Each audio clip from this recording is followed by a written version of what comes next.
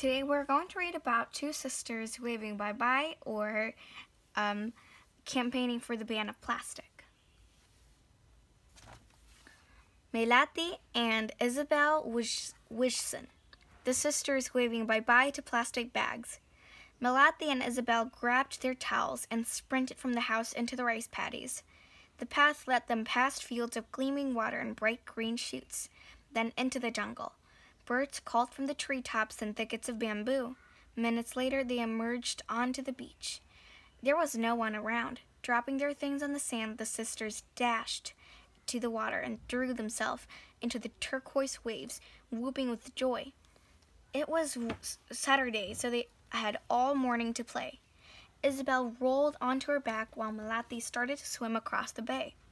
But Melati's heart suddenly sank when she saw plastic bottles, bags, and bits of plastic floating in the water. It was 2013. 12-year-old Melati Wijsen and her 10-year-old sister Isabel were in the bay near their home in Bali. The island is one of 17,508 that make up the country of Indonesia and is hugely popular with holidaymakers. Recently, this tropical paradise had faced huge issues with plastic pollution. It was everywhere the girls went, piled on roadsides, blocking drains and clogging rivers, which then carried it into the sea. It was strewn across on the beach when they hung out with friends. Indonesia is the world's second biggest source of ocean plastic, after China. It is killing and endangering sea life and reaching people's dinner plate through the fish that eat it. The girls were upset and angry that their beautiful island home was being strangled by plastic. The girls always felt a deep connection to Bali's jungle, mountains, and sea. When they were small, their dad sparked their love of nature. He taught them to dance in the rain and paint their faces with mud and told them Indonesian tales about people and nature. They looked up to their mom too. She taught them to work hard, be kind, and do what they felt was right. The sisters were best friends, playing outside and building tree houses in the village, but developed different. We didn't want to wait until we were older to stand up for what we believe in, so we didn't. Interests. Melati was the quieter of the two and enjoyed reading and writing. Meanwhile, Isabel was more sociable, with a passion for dancing, singing, and acting. Both loved going to Bali's Grange School, where the teaching had a strong focus on the environment. It was their school that inspired the sisters to become youth activists. One morning, they had a lesson about people who had changed the world, including Nelson Mandela and Martin Luther King Jr., and went home that day wondering what they could do to help their community. Then the answer struck them. Of course, they would try to solve the plastic pollution problem. They did some research and found that many countries had banned plastic bags. Why not Bali? The girls recruited 6 of their friends and started a campaign to ban plastic bags from the island and persuade people to stop littering. They named it Bye Bye Plastic Bags. The first thing the team did was set up an online petition asking the governor of Bali to support the ban. Within a day, they had 6,000 signatures, increasing over the following months to 77,000. To boost numbers, they went to Bali Airport, where they eventually persuaded the manager to allow them in to collect another 10,000 signatures. Alongside the petition, the friends set up an information booths in local markets and organized beach cleanups. Many other students started to join in, and the team, who called themselves the Bye Bye Plastic Bags Crew, decided to work with a nearby village, Desa Birinan, to show what a plastic bag-free Bali might look like. They talked to shopkeepers about the hazards of plastic waste and gave them weekly deliveries of bags made out of cotton to hand out instead of plastic ones. They also created an education booklet about plastic pollution for the primary school. After a year, the petition had nearly 90,000 signatures, and Desa Birinan village had reduced its plastic bags usage by over 60%. However, Bali's governor still had not responded to the sisters' request for a ban. In autumn 2014, on a trip to India, they visited the National Canteen Museum, where they learned about how he reached his goals for change in society by starting a hunger strike. Melati and Isabel wondered whether they might stage their own version of this action. They decided to fast between sunrise and sunset to get publicity for their request. News of their protests spread quickly, and the next day the governor sent a car to collect the girls from school. After meeting them, he signed an agreement to work towards a plastic bag-free Bali.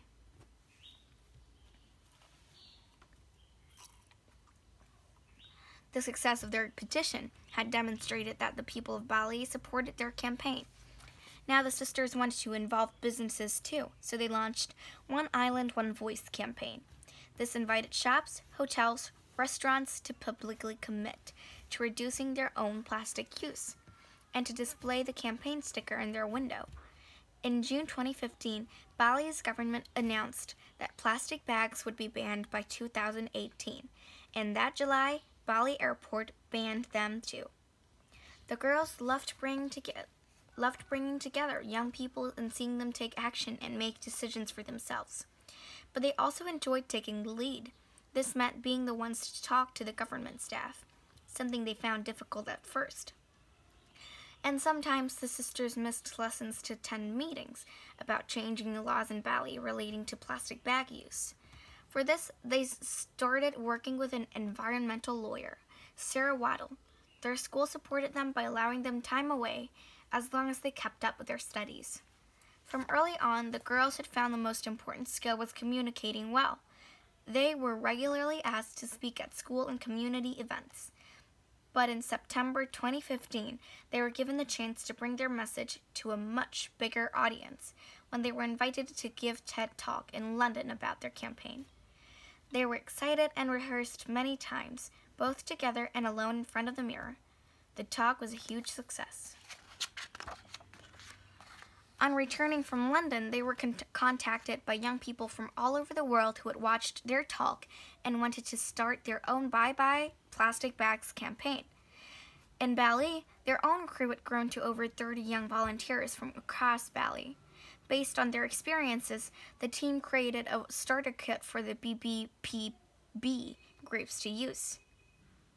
Bye-Bye Plastic Bags to use. Groups to use. The youth campaign had gone global.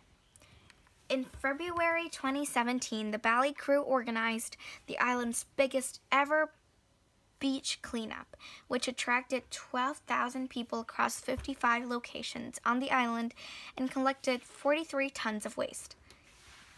Meanwhile, around their school lessons, the girls were still pushing the government to meet their commitment of banning plastic bags by the end of the year, which they were frustrated to realize was now unlikely to happen. With the support of their lawyer, they demonstrated that the Bali government had the illegal powers to charge for plastic bags use, even though the government argued they needed Indonesian government to change the law first. The Bali government failed to ban plastic bags by the 2018 target. In fact, in January 2018, the pollution problem was so bad that the island declared a garbage emergency on its most popular tourist beaches. Here, sunbathers lie on golden sand strewn with food packaging and bags, while surfers bobbing behind the waves dodged waste flushed out from rivers and brought in by swirling currents. That month, officials employed 700 cleaners with 35 trucks to remove up to 100 tons of debris each day to a nearby landfill site. The girls were deeply disappointed, but continued campaigning and started new green initiatives, including a project teaching school groups to make river booms, especially nets that trap plastic in a river and stop it washing out to sea. Finally, in December 2018, the Bali government announced that single-use plastic, including straws, bags, cups, bottles, and cup lids, would be banned from the island on July 2019.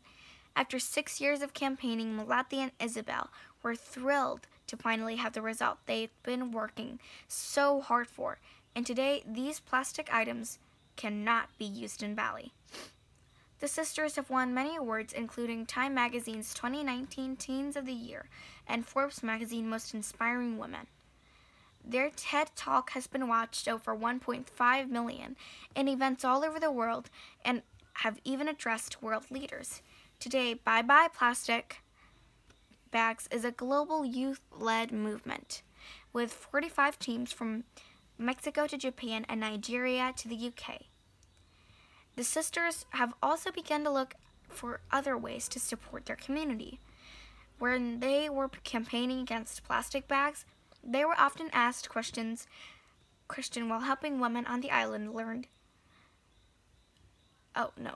They were often asked questions while helping women on what people could use instead. Melati had an idea for how to answer that question while helping women on the island learn new skills and earn money. After getting some donated sewing machines, she set up a Mountain Mamas project to a hill village near her home. Here, women learn to sew bags using bags from newspapers and magazines. The women are paid for each bag they make, and the bags are sold through retailers all over Bali, with half the profits from each one going back to the village to pay for wealth, health, and education projects. Melati is now a full-time activist, having graduated from high school a year early. Meanwhile, Isabel is working hard to finish her studies, and while still committed to her activism, she also dreams of future in dance and performance.